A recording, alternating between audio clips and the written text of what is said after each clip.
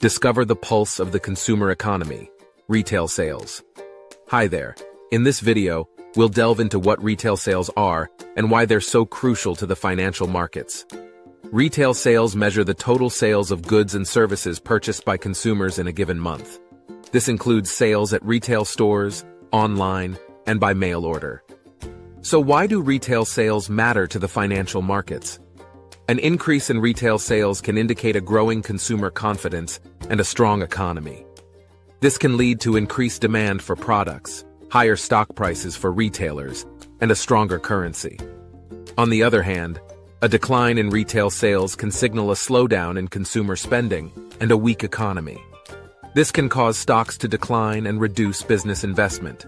That's why retail sales are closely watched by investors, economists, and policymakers. They provide valuable insight into the strength of the consumer economy and the overall health of the economy. Understanding retail sales is crucial for making informed investment decisions and navigating the financial world. Thanks for watching. Don't forget to subscribe to Finance Minute for more videos like this, breaking down complex financial concepts into simple, easy-to-understand explanations.